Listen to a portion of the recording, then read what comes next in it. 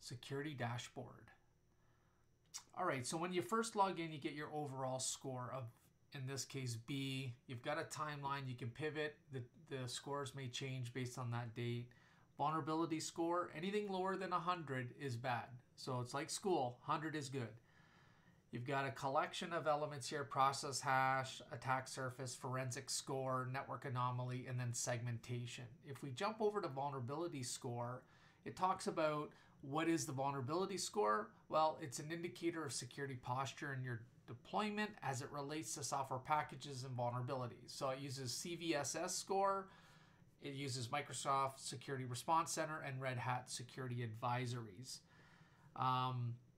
It talks a little bit about how it's calculated. The data is updated every 24 hours when the threat feed is configured.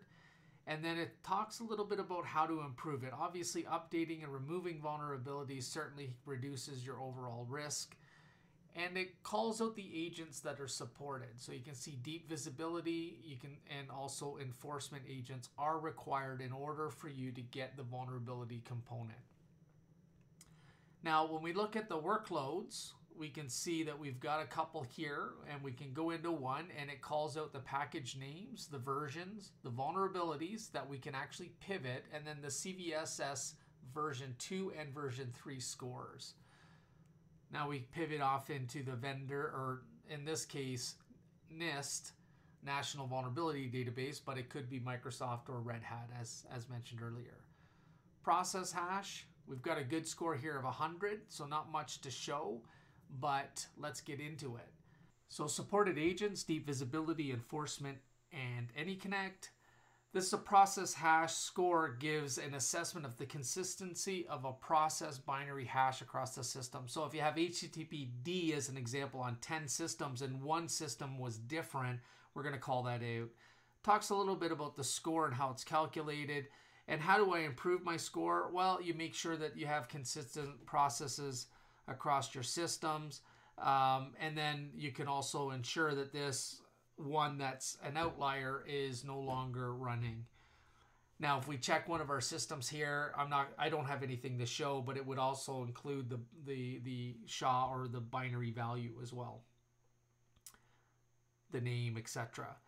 You can pivot into your day. Let's go over to attack surface real quick here. Again, deep visibility, enforcement, and AnyConnect are the agent types required. This is calculated over a 2-week period, and it's really ports that are unused. Now, it talks a little bit about how that attack score is calculated, and then what is included in the attack surface details. That's policy, so permitted, escaped, rejected flow counts. We'll talk about those in an upcoming video. You've got package details found associated with a port, including package name, process hash, CVEs, commonly hacked ports. How do I improve the system itself? Well, think about it. It's as simple as closing those unused ports. Now, if a port is required to be open, it's only open every once in a while, then you could exclude that and it'll remove the negative result it has on the score itself. So you can fix the vulnerabilities. You could also build out a rule that mitigates traffic to a port that has a vulnerability associated with it. And again, these scores are calculated based on the agent or capability that's feeding them. Now, when we go into one of them, you can see here the port, the package name, the total permitted, CVE max score, the process hash. You can flip into VirusTotal and do your investigation, or go to Cisco Talos as an example, or SecureX. You can leverage that. Interfaces, packages. If I scroll over, there's going to be some more detail. I can just look at unused ports here, and then I could approve them. So all I have to do is check the box of approved, give the authorization there, and it removes that from being used to calculate my score. In this case, probably negatively if it's an unused port. Likewise, I just jumped into another system. You can see very much the same here.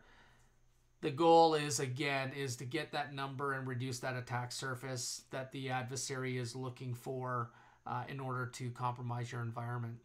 Forensic scores, we can certainly modify this using the security tab and then drilling into the forensic config. Deep visibility and enforcement's key here.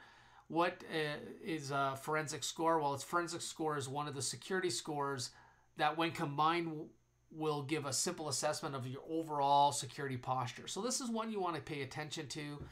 It certainly calls out the impact to the score. So critical is a 10 and it gets into high, medium, low. And then there's a require immediate action. It talks about tuning the forensic score can be done with the forensic rules enabled for this scope. And I'll show this in a future video as well. Again, I don't have anything to show here. If we were to go into workloads, we've got a score of 100 here. So no events to show. Network anomaly detection, AnyConnect deep visibility and enforcement. Network anomaly score gives you an assessment of whether there are symptoms of unusual significant amounts of data being transmitted. So this is another good one. If you got popped, this is a good way to capture that. There might be something going on here like data exfiltration. Tuning your network anomaly score can be done by adjusting the forensic rules and network anomaly events. Nothing to show here. Segmentation. This one here is as you start to move to application segmentation or micro-segmentation, it's going to use escaped, rejected, and permitted flows to determine how successful you are here. So a segmentation compliance score is an indication of how effectively your enforcement policies are in place, right? And so it's going to look for the reject and escaped flows. These are a sign that enforcement isn't reliable and should be investigated. It talks a little bit about how the score is calculated. In regards to agents, all the agents are supported here, which is pretty cool because it's using flow data to do the assessment. And that's it. Security dashboard.